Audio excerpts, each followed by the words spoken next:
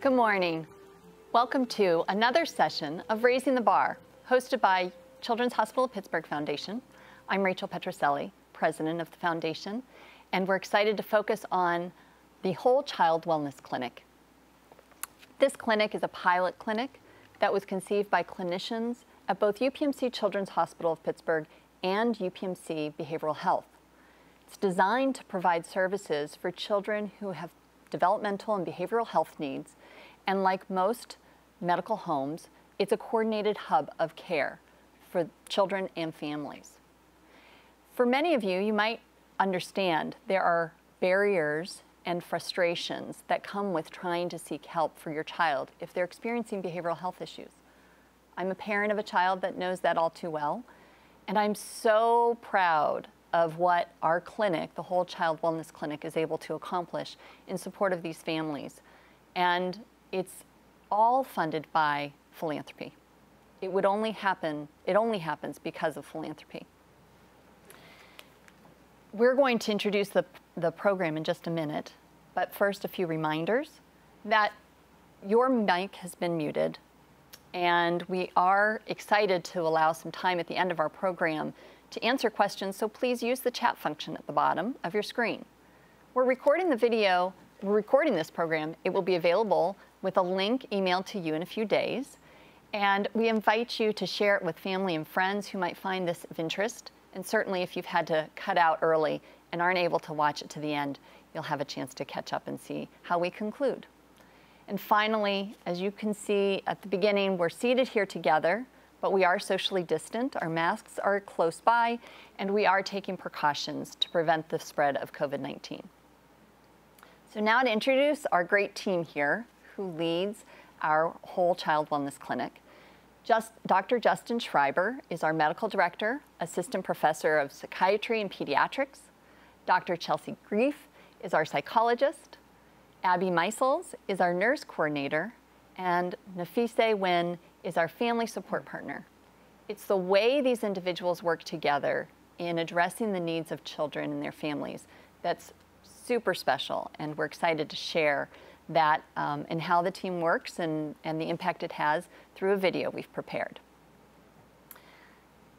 So we'll turn our attention to that video and come back with a brief slideshow program that each of our presenters will walk us through. And again, we will have time for questions at the end.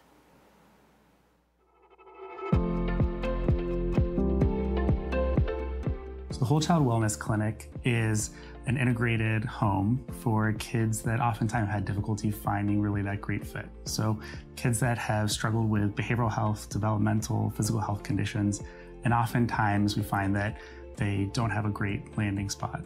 And so a place where they can get all of those services integrated with primary care, psychiatry, psychology, and integrated evaluation, and then immediately getting into treatment. So we can ensure that their both home environment, school environment, their behavioral health, their developmental health, and physical health are all taken care of together in one location. The collaborative care model for the Whole Child Wellness Clinic is really interesting, I think. You have primary care, which will be serviced by one of our doctors. You have the psychiatric care, which is medication management for behavioral health needs, which will be served by a psychiatrist. The psychological needs will be served by our psychologists, and their specialty is looking at the behaviors and kind of looking for trends and figuring out how to manage those behaviors without medication. My role as a nurse coordinator is really awesome. I get the opportunity to meet families, make great connections with them, and through making great, meaningful connections with them, I'm able to help them identify their strengths as a family and maybe some barriers that they have that prevent their child from reaching their ultimate goals. By building this type of relationship and being able to be transparent about the vision that's shared by the team for their child, we're able to get their kid in a spot where they can get all the services they need, along with all the care that they get in one place. And we can help not only in the clinic, but also out in the community, whether it be at home or at school.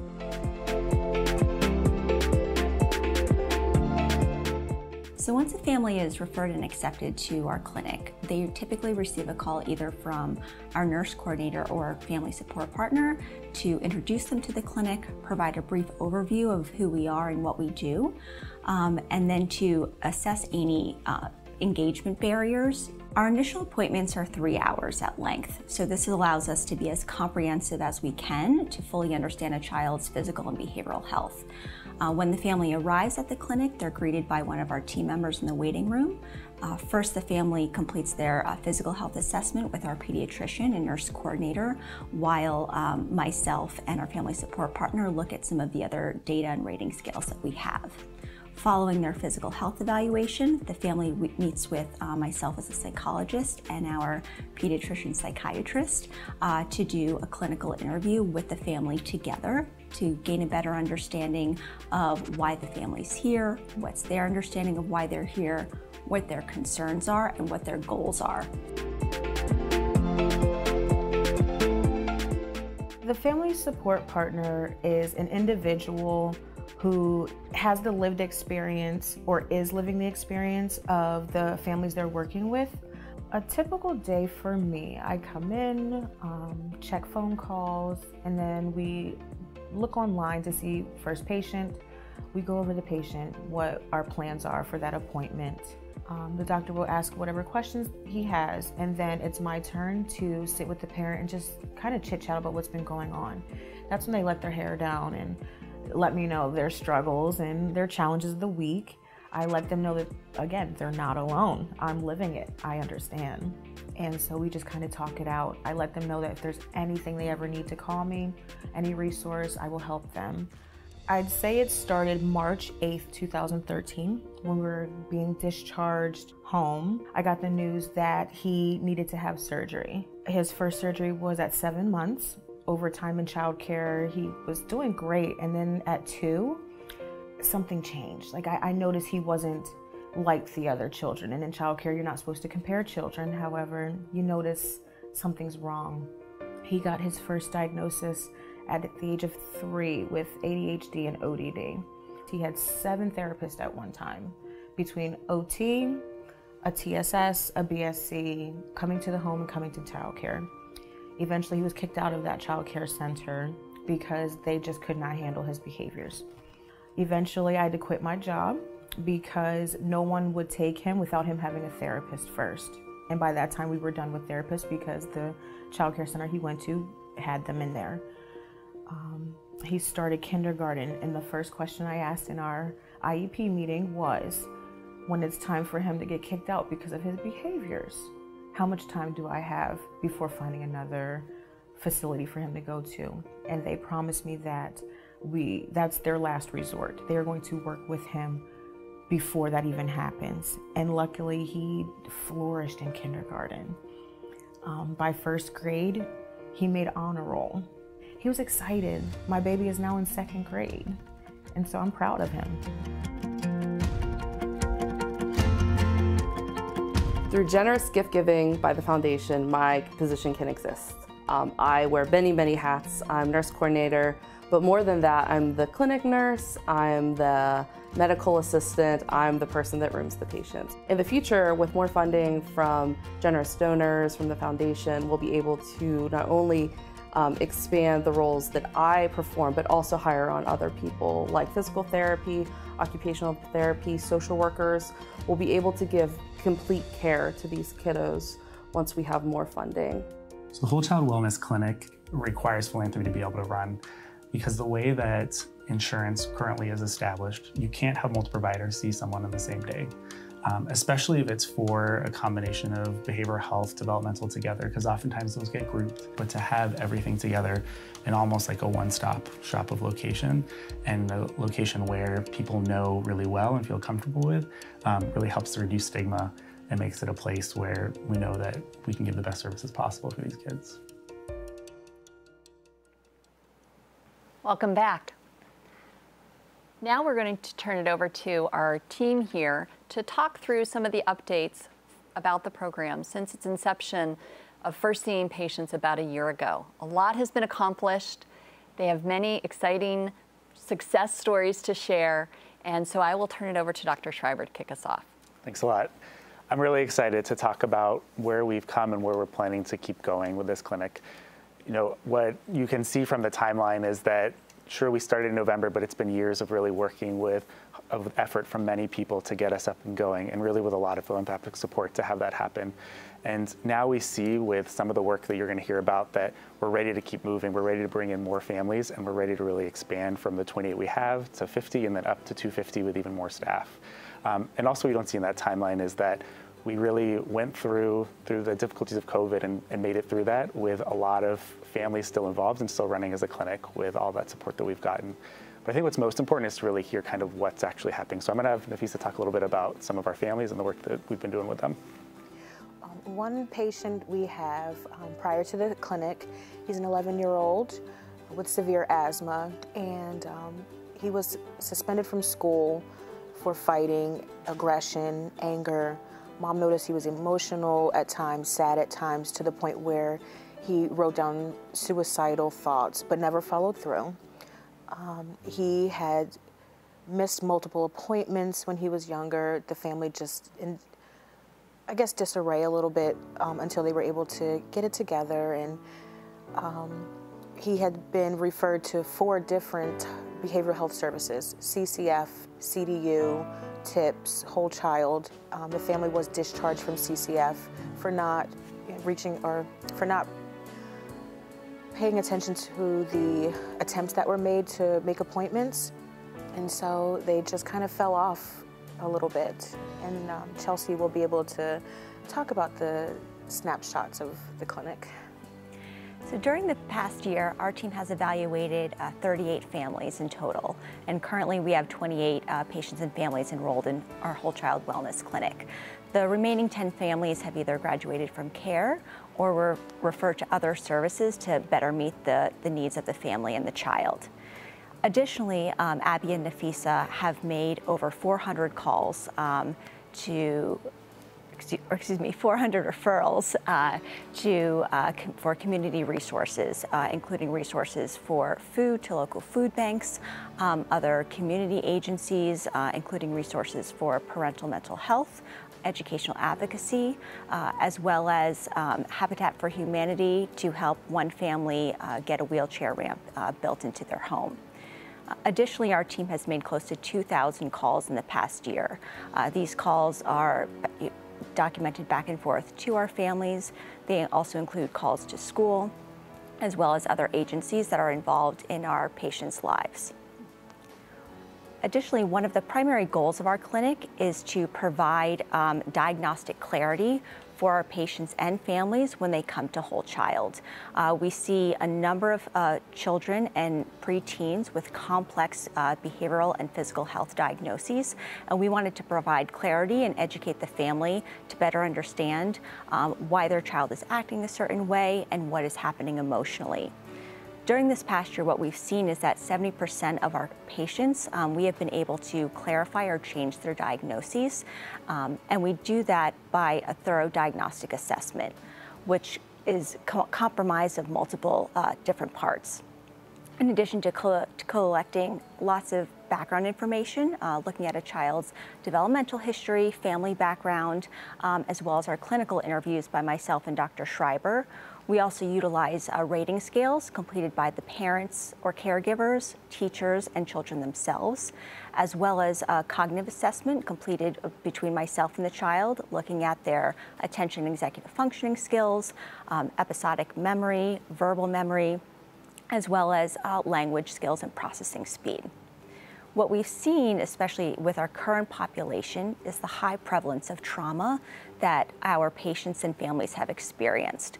Most specifically, many of our patients have experienced abuse, neglect, and have witnessed domestic and or community violence at home.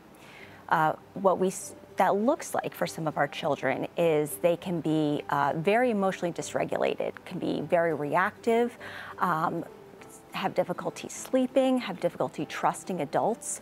And as a trauma-trained clinician, it is helpful for myself and Dr. Schreiber to educate the family on what is trauma and what are PTSD and trauma symptoms look like in their child, and being able to put a name and say, you know, this looks like hypervigilance and intrusion with their nightmares, and give the families a better understanding of why their child may be acting a certain way. We want the families to really understand what the diagnosis is so we can collaborate with them to develop a comprehensive treatment plan. I'd like to turn over to Abby to talk a little bit more about our families. All right, let me tell you about our families. A lot of our families are led by single parents that have some sort of financial struggle. So we knew that once COVID came, there might be a lot of special needs that our families have. So we took a universal approach to food resources and preparation for the 2020-21 school year. In preparation for the 2020-21 school year, we were extremely comfortable doing so because throughout our time with Whole Child Wellness Clinic, we've been active in IEP meetings. We've also had Chelsea, who has done a phenomenal job of connecting with the schools and making sure that our patients' behavioral plans are not only followed at home, but also in the school setting. We also prepared our families by getting them a bundle of information when they returned to school. So we reviewed their families' school districts' school plan for reopening.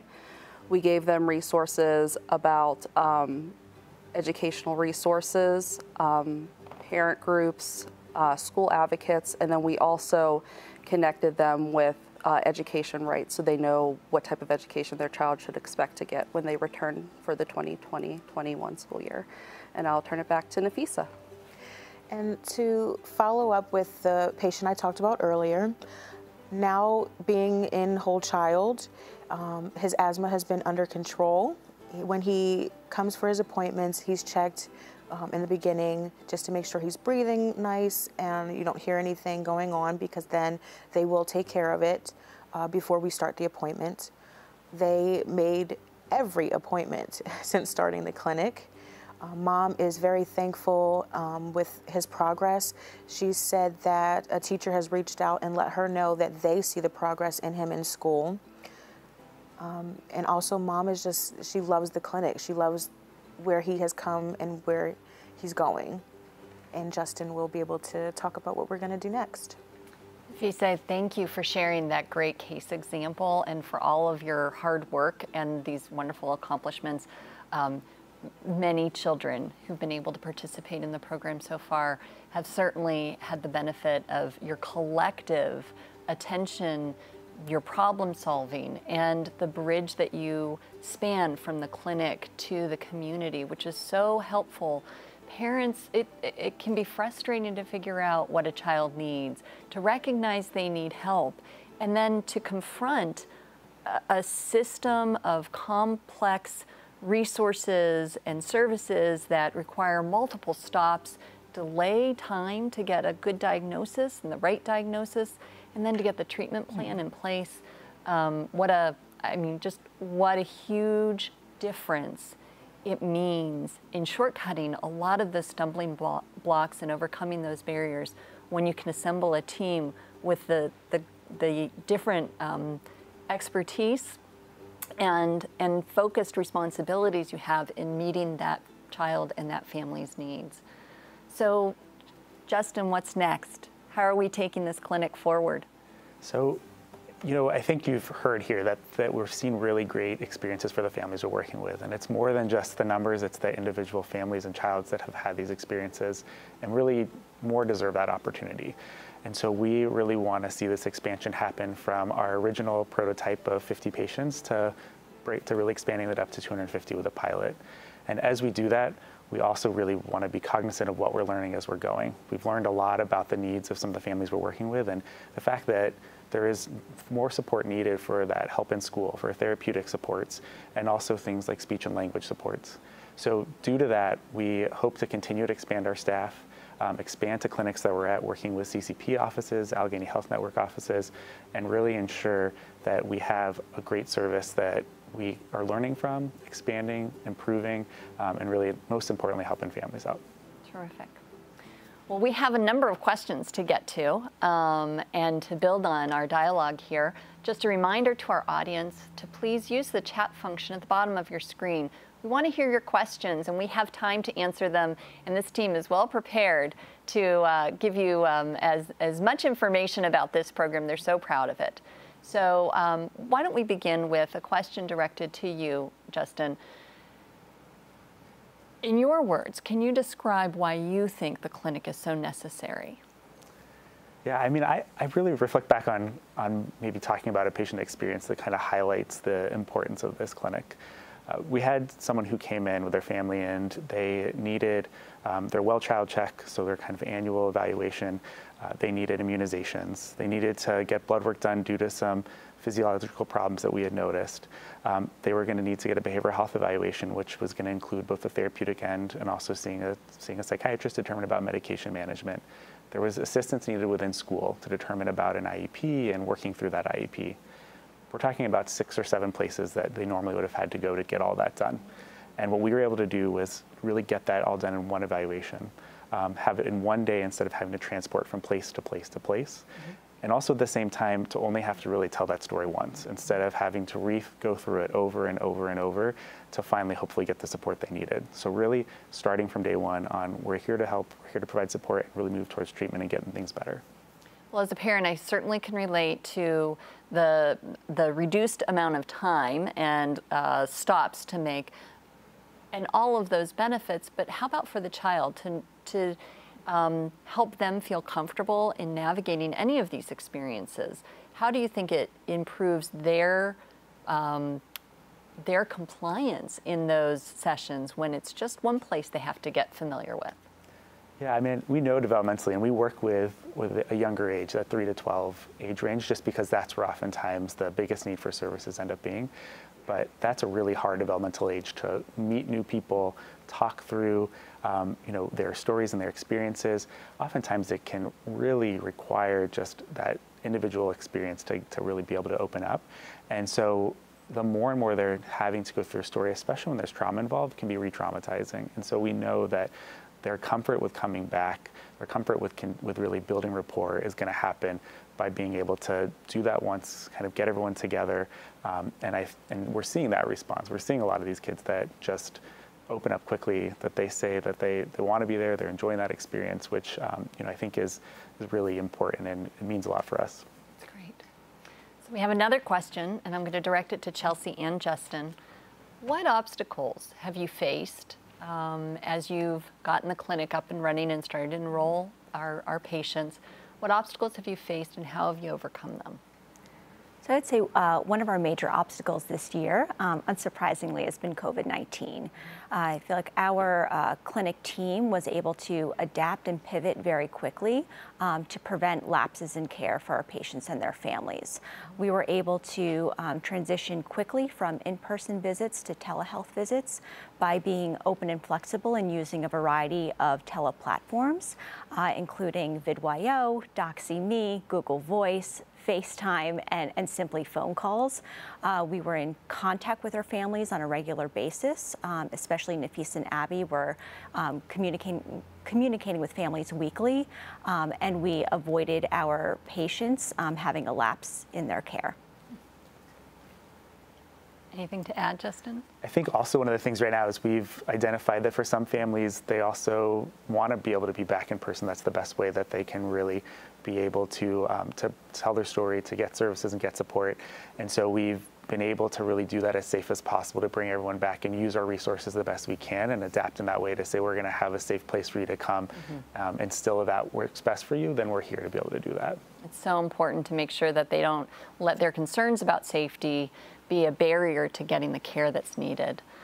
Nafisa, if I can direct the next question to you. You've had this incredible lived experience in your own son's journey. And now that you're in a role that can really help to advocate for what families are going through and be at the table to talk with the clinicians and bring the voice to the table so that their needs, their concerns beyond just what's, sort of the basics of the clinical discussion can be heard. How do you feel that that's making a difference? And What are you most proud of? I feel like me being a mom who has gone and is going through what they're going through right now, I understand how they feel. There are moms who are kind of hesitant sometimes on wanting to speak up, and I let them know it's okay. One mom wanted to change medications, and she's like, well, I heard of this one. And I'm like, well, my son's on it, so go ahead, let it be known that that's what you want to do. And it may work, it may not, but at least you are able to say, this is what I want, and you will be heard. Mm-hmm. And so I'll have to check in and see how that's going with her. I like this role, it's important. I like being able to sit down and ask the parents, how do you feel and what's going on? And then we're able to talk through it. Well, again, having my lived experience, the opportunity to have you as a sounding board, just to know, am I doing the right thing? Is this the right path? Are these the right questions to ask? And what should I expect? I just personally, appreciate how meaningful that would have been in our experience, and so excited that that is available to the families that are going through the Whole Child Wellness Clinic. So wonderful work that you're doing. Abby and Nafisa, so are you hearing whether or not parents are satisfied? I mean, I'm projecting what I would be satisfied with, but how about the families that are going through this? What kind of feedback are you getting from them, and do you think that we're meeting their needs? I mean, family satisfaction is very important to us, and we are very early in our clinic, so we know that we need feedback. We've been surveying our families after their joint appointments with us and saying, like, what's working for you, how are things going, and how the surveys are set up, we're finding that they really love the team approach that our team takes to their child's care, and that they see that they're a part of the team and that we value their decisions that they want to make as parents as well. Another thing that we're seeing is that our families are very satisfied. They're very, very happy. I know that's like redundant, but like they'll say that we help them become a more confident parent. I allow them to fill out a rating scale from 0 to 10 on how they think our clinic is in comparison to other clinics. And right now, I checked it yesterday, they rate us 9.6 out of 10. So I think that's really impressive. It is impressive and something to be very proud of. So I'll ask also for you, Abby, what have you been surprised to learn over the last year? My background is pediatric intensive care, which a lot of people don't understand how you go from pediatric intensive care to behavioral health. But a lot of the patients that I saw in the ICU were children with behavioral health needs. I saw the kids with ADHD, autism, expressive disorders being intubated. So I feel like my families are the same from intensive care to here. I just see them in a different arena. I get to learn what their home needs are and learning how a clinic like this can help a family. I've learned how different it is to go from a team of like 20 people every day to a team of 4 people every day is really different as well. There's a lot of communication, there's a lot that can be done, and I'm just so thrilled that, the foundation's been able to support us, our small team, and I look forward to see what team members we add on and, all the things we can do. That's wonderful.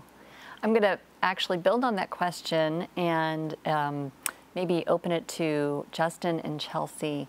When you think about how behavioral health services are typically delivered with individual stops of certain assessments and certain consultations, and then that matrix of the journey that we described earlier for parents and families, as clinicians, what are the benefits you gain from the collective input from the team about a case, about a child, and about the family that you can immediately recognize is missing from the traditional way of navigating care?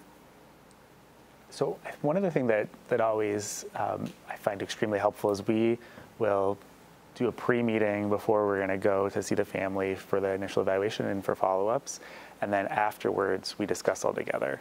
And it's really important because part of that is also a time where we'll split. So what we might spend a little time where I might be with a family and Nafisa's with a family, and then Chelsea might be more with the kid themselves and communicating with them. So we really can bring all that together, whereas maybe in a typical visit, I wouldn't have gotten all those pieces together. I wouldn't have had a family support partner who can say, like, let's talk about what that experience is like and really bring that in. So having that time at the end to talk all together is so important to really say, you know, maybe this is what's going on diagnostically. This is what we need to do to help this family the most that otherwise we might have missed and had been kind of going a different route the whole time and not been as helpful for that family. Mm-hmm.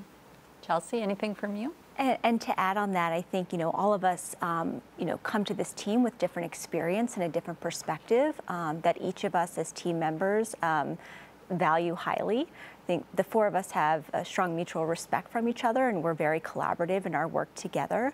And I think that allows us to bring together lots of different perspective and information very quickly, not only in our initial evaluations, but also in our follow-up visits to allow to communicate what the best plan forward and treatment plan is and how we best continue to collaborate with our families in treatment, but also are able to communicate our families' needs and concerns in between appointments as well.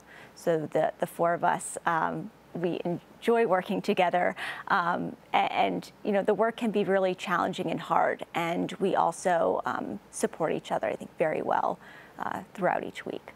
Thanks for sharing. And having spent a little time with this group, I assure our audience that they do have a great bit of fun working together while they're doing the very serious work of supporting our patients and families. And I wish that you had the opportunity to get to know them in person if we were able to do this in more typical times. But I'm glad that we're here at least able to share the story of this great clinic. Just another question. You've been very successful and are on track with the pilot. So if you could just maybe remind our audience sort of the pilot phased timeline, and then what happens at the conclusion of the pilot. So the pilot will plan, and that's what we really expand to bring in more staff, expand to other clinics, expand to the amount of families that we're bringing in, and that's we're expecting around sometime of July-ish. And then that will last until the end of 2022. Mm-hmm. And the plan throughout this whole time, and we're already in these talks, is to also give this feedback, again, as we're evaluating this, take that back to insurers to say, this is really beneficial for families. Families want this. Families really want to have a family support person they can work with. They want care coordination. They want to be able to do everything together in one place without having to tell their story multiple times. So how do we make this happen? How do we fund this? And I'm glad to see that we already have these connections happening. We have a great advisory board that's providing some support, and we've been in communication with the big health plans here about making this go from that pilot phase into something even larger. It's fantastic. Well, the great thing about a program that's funded by philanthropy, we're doing it because we know that it's the right thing to do for kids and families, right? So we just overcome some of those financial hurdles that prevent the collaborative models from setting up and realizing there's another way to deliver care. But you still have to sustain it in the future, and back to sustainability can also come from the insurance providers, knowing that a lot of what you're also gathering is not just the great stories and the anecdotal stories, but the data, and to show insurance companies that there are downstream benefits when you're able to provide a diagnosis more quickly, when you're able to put children on the right path and help them overcome some of these barriers or reduce the breaks in their care process. What else might the insurance companies, meaning the business side of this model, what else might matter? I think in the end of the day, also the sustainability is really important for cost, and so one of the things we're always looking at is how are we having an impact to ensure long-term decrease in costs. And, I think for us as clinicians, we're always thinking, first of all, what's most important for our families. We want them to be healthy, we want them to be successful, but also recognizing that that is a number one priority that the insurers look at as well. And so knowing that we can see that for a lot of these kids that are not getting appropriate services early, they instead might be going to higher levels of care, requiring higher expenses through those. That also, beyond the expenses, is a difficult situation for that family, makes it even harder. So our goal is that we get to that point where we're not requiring the same higher levels of care that cost more, and so make it even a more affordable option for the insurers as well. That's great. So I have another question, and I'll ask it to whomever would like to answer first. What's the biggest challenge you face on a day-to-day basis? Nafisa, I'm going to actually put you on the spot. Start with you. I actually was going to volunteer first. A challenge for me, I would say daily.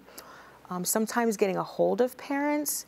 We have the ones that have a bit more responsibility on their plate, so they're a little harder to get in contact with. That just gives me the drive to kind of not so much stalk them, but be a little bit more persistent just to make sure they're doing all right. And eventually they do reach out. I do give them time to get back to me, but for me that's a challenge. Abby, you look like you're ready. I'm ready. I would say with, post-COVID, it's a different, world entirely.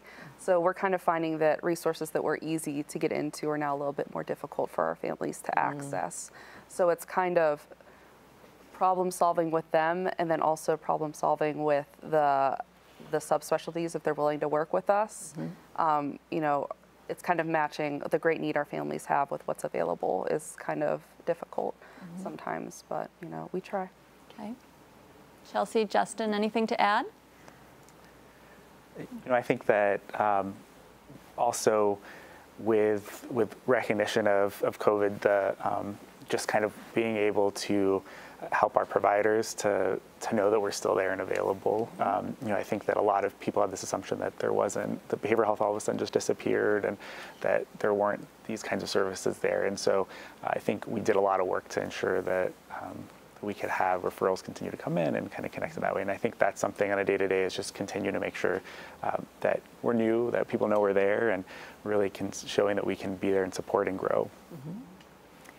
And I think to add to what my team has said, some challenges of making sure that we're able to connect with all of the other systems involved in our patients' lives. So certainly there's school first and foremost, but some of our patients are also involved with CYF or other family court-related agencies, and wanting to make sure that we are able to connect with everyone in their lives to really approach our patients and their care in a sense of a multi-systemic approach. Certainly sometimes getting a hold of people and having that time to really have an open and honest dialogue about how we as a greater team outside of whole child support that family can be challenging. That's great.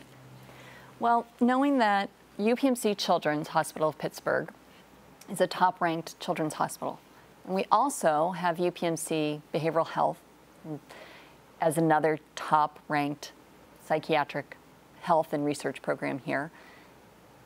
Does this type of clinic, to your knowledge, exist anywhere else? And is it because we have the assets of these phenomenal institutions and the people that come with those institutions? Is that why this kind of clinic is possible, or could it happen anywhere once we prove its success? So I think one thing I'll say is I'm from Southern California, and people always say, why aren't you going back where it's warm? And my response is that this is one of the few places where we have the kind of opportunities to provide innovative care in a way that has so much support that you can't otherwise meet almost anywhere else. And so I think to start something like this really requires that, to have really strong collaborations between both the physical and the behavioral health end, and both in ways where they're well known and well respected. There are models that exist that look in the physical health world. So for complex physical health, they're really trying to bring everything together. And we've seen really good success in some of those. Our complex care model that exists with the Children's itself shows that. There are some models that that use the kind of collaborative approach for both the psychology and psychiatry model, bringing them together to have both the therapy and psychiatry management in the same day. Those ones have also required oftentimes to have other supports, philanthropic support or grant support to run, as they oftentimes weren't covered by insurance. So we did see some of that. What we don't generally see is the really collaborative physical and behavioral health happening together in a single visit, with not having to have necessarily tons of different people in the room, but a few people who can really do that work. And that also comes from the fact that we're one of the few places that offer a training program that allows you to get both pediatrics and child psychiatry together. And so that I'm really lucky to have trained here to do that, where I can be board certified in both. And so I don't have to bring in an extra person in the room or send them to someone else to do that. We can do that all together. Phenomenal. That really is a real distinction for both the reputation and expertise of what Pittsburgh should be proud of in offering its community, its individuals, both young and adult, and then to see innovation to approach these issues and overcome these problems in a way that others might not have been able to. And philanthropy making it possible. That we can say, look, let us experiment, let us figure out how to do this, we'll make it more efficient, we'll show the benefits for families and in care, and we can show that it can be scalable and sustainable over time. So maybe you could talk for a minute about the referral process. So Chelsea, you talked at the beginning or earlier in the program that there have been 38 patients overall that have come through the program. And we know that there's a scaling up to 50 and then to 250. But how about the referrals for these families that are able to enroll their child in the clinic? How does that happen? So right now, during our prototype phase, we are just getting referrals primarily from general academic pediatrics in Oakland. So referrals are coming directly from a child's current pediatrician. The pediatrician fills out essentially a referral form that is sent to the four of us, just answering some basic questions, so we get a little bit of a snapshot of what's going on with the child and why the pediatrician is referring them to us. We as a team, the four of us, meet and discuss each referral, looking at some of our criteria, our acceptance criteria, and to discuss, would this family be a good fit for whole child? We then communicate back to the pediatrician if the child and family are accepted or not. If they are not, we also provide the pediatrician with other resources for the family. And if they are accepted, either Nafisa or Abby reach out to the family directly to introduce them to the clinic and to get them scheduled. That's great. Well, it's really important that we're not creating redundancy in services that are out there, being very clear about the gap that this clinic is addressing in the care model, and to be sure during this early phase of the pilot program, when all of the resources that we have are still on the limited side, that we're really addressing the children that can most benefit from this model. So thanks for explaining that to us. I see that we have another question from our audience. Does the team have any plans in place to support adolescent patients as they transition into adult care? So I can imagine that, while the pilot phase is focused on more of a younger and preteen age group, the benefits for the teenage population and ultimately how they then transition into adult care could be very concerning for parents who are experiencing that right now in their lives. So maybe you can talk to us about that. Sure. I think that it's really important to recognize that, like you said, that journey that happens. Though we primarily work with 3 to 12 right now, recognizing that that's not where the end is in terms of behavioral health needs. Oftentimes, many of these needs can be chronic, and so making sure there's good continued support is really important. And I think one of the things and another advantage of doing this here in Pittsburgh is we do have a lot of great behavioral health services. And so our hope is the fact that we can really target early, work on doing strong, that developmental stage where it's so important to have strong supports, that we can have that in place to really find what's the next best model to keep working towards getting that adolescent and family towards that movement to adulthood, and ensuring that no matter where it is, that there is a good handoff that happens and making sure that they have that support to continue. So, right now, again, we stay through to 12.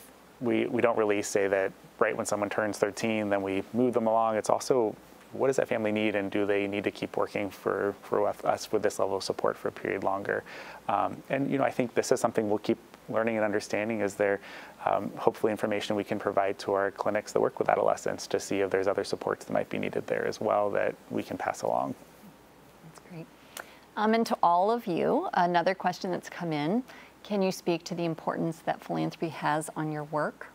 And as I mentioned at the beginning, with 100% of the ability of this clinic to exist depending on philanthropy, I want to recognize that we have a number of our individuals and organizations represented in the audience who have been supporting this program. Top of mind, the Pittsburgh Penguins Foundation, the PNC Foundation, the Highmark Foundation, and lots of individuals, but a big shout out to Dave and Vanessa Morehouse, who have not only personally supported the program, they've been champions of this program from the beginning. So we know that some of the positions are funded by philanthropy, but if you can talk a little bit more about what that means, I think our audience would appreciate it. Yeah, like you said, the positions being one of the big ones. If not for philanthropy, there'd only be two of us on this stage right now, because really being able to cover a family support partner, being able to cover a nurse coordinator is not generally covered by insurance. Those are more specialty programs that have really required philanthropy or working to get certain types of grants that are very hard to find to be able to allow that to happen. So already we know that we would not have the clinic we have today without that. The other part is that whenever we do an evaluation, insurance companies have sometimes difficulty distinguishing between the psychiatrist role, the psychologist role. So we really have to make sure that we can show that that we can do those together, the importance of doing those together, and oftentimes it would not be covered to be able to do that together. And so being able to have that really that first time evaluation, everything together, can only happen at this point with philanthropy. Wow. It's been wonderful to see what we've been able to build so far, to see all the amazing work that's been accomplished, the great successes you've shared with us, understanding how the clinic progresses, and that we hope in the future it means that we're able to offer this resource to families in a sustainable way, and it can be scaled, and it can be available with communities across the country trying to model something very similar and make the difference that you all have been making in these families' lives. I want to thank our audience again for joining us today. We've come to the end of our program and have enjoyed having you with us to learn a lot more about our Whole Child Wellness Clinic. Again, thank you to everyone who has supported this program to make it possible. And know that we continue to need support. We have a lot more time, families, and work to accomplish over the next couple of months and into the next year. So please continue to support this amazing work. If you do have an interest, I invite you to reach out to my colleague Karen Deverman, and her contact information is on your screen. And know that we will be sending to you an email in the coming days that will share a link of today's program. We encourage you again, send it out to your friends and your family. Let them know that this program is underway, the difference it's making, and engage others in learning more about what we're doing at UPMC Children's Hospital of Pittsburgh and through the Whole Child Wellness Clinic. Thank you so much.